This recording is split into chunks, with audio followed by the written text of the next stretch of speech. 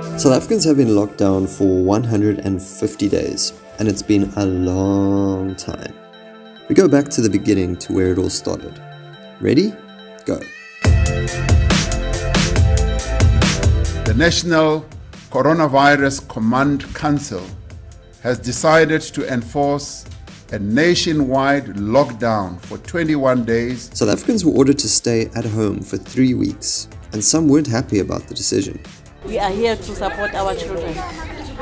So by that shutdown, we're gonna die before this virus. Alcohol and tobacco sales were banned. Saliva on the paper, and then so. The sale of tobacco is not allowed. The country's usually bustling roads were deserted, and 74,000 troops took to the streets to enforce the laws. Thousands were arrested for not complying with the lockdown. One of those people was a woman for selling acha. Mina into engihlukumeza kakhulu ukuthi ngifaswe engazathi ngiyalwa or angifuni ukuthathwa or 2 weeks dragged by, and with 1 week left to go of the lockdown, the president said he wanted to see us in his office. The National Coronavirus Command Council has decided to extend the nationwide lockdown by a further 2 weeks.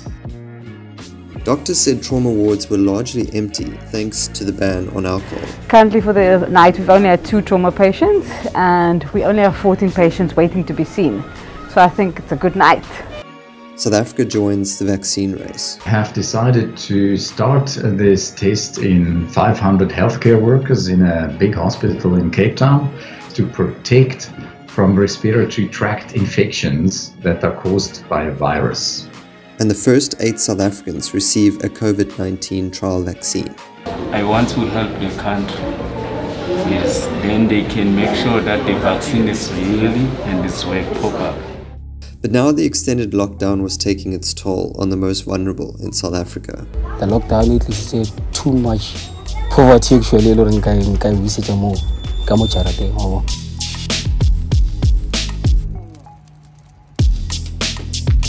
These Lesotho nationals were unable to cross the border back into their country, so they were stranded in South Africa with no work and money.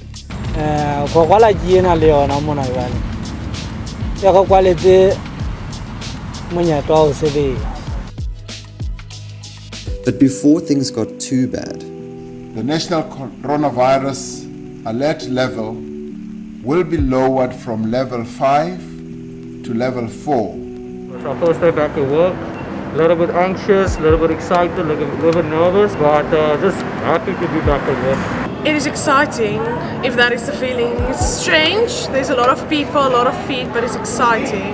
Entrepreneurs were now also creating jobs and helping those who needed it. Initially we had 4 wheelbarrows, and then by the end of the day we had about 27 wheelbarrows.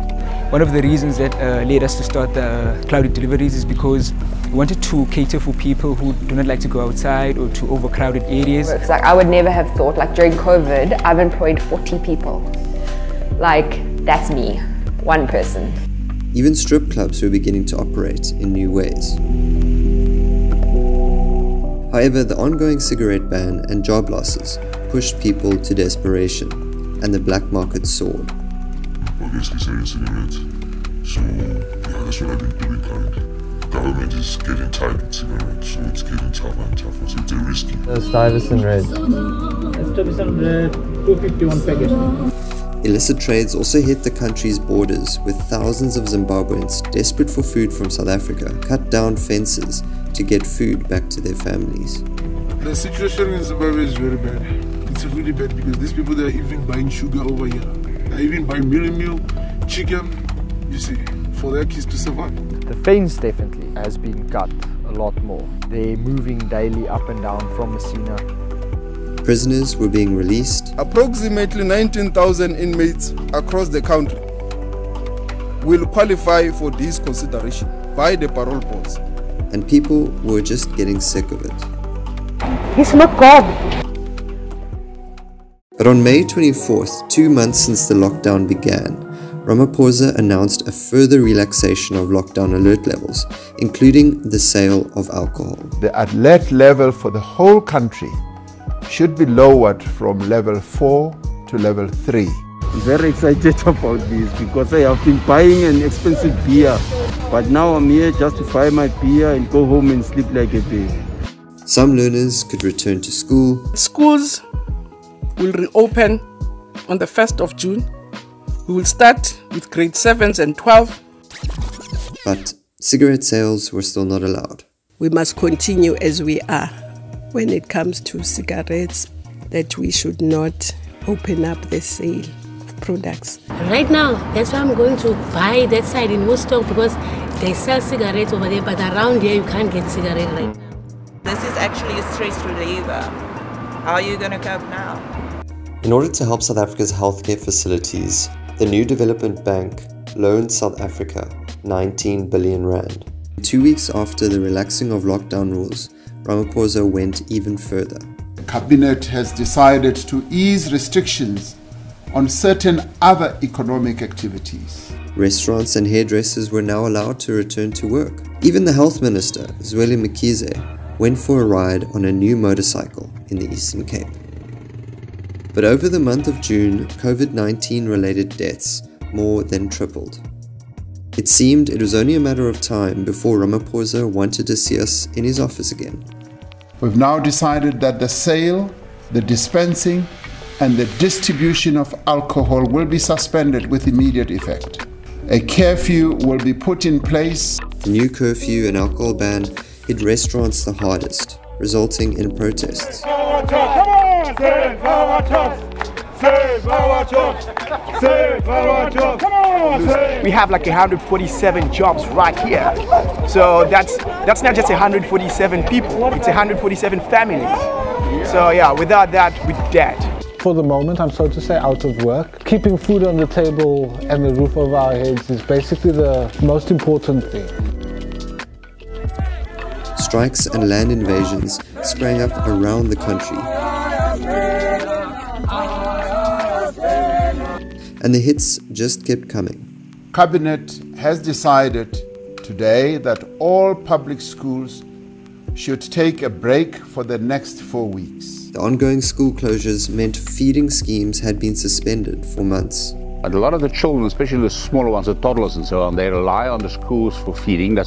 In a lot of the cases, that's the only main meal that they have. We'll be seeing an enormous increase in malnourished children. Government corruption allegations also began surfacing. We are determined that every instance of alleged corruption must be thoroughly investigated. Gauteng Health MEC Bandile Masuku and presidential spokesperson Kusela Diko both take a leave of absence pending investigations into corruption. And Eskom announced we could expect load shedding for yet another year. By around about September of next year, that there will be a residual risk of load shedding given where we are with our generation system. This is a risk that we have to manage. And of course, cigarettes were still not allowed. People getting mad enough because they didn't get they are used to smoking. To help keep it all together, South Africa is loaned 70 billion rand from the International Monetary Fund.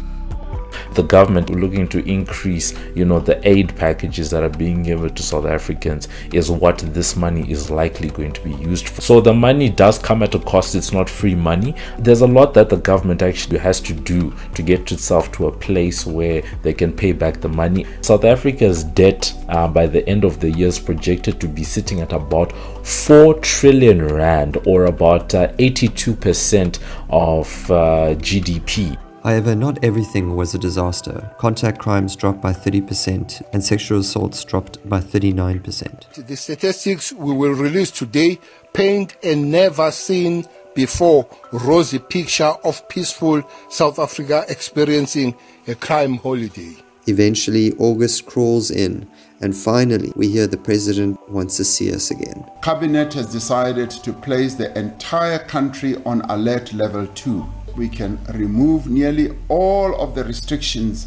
Restaurants, bars and taverns will be permitted. Restrictions on the sale of tobacco will be lifted. The suspension of the sale of alcohol will be lifted. A ray of light is visible now on the horizon. Let us continue to exercise the greatest caution and care.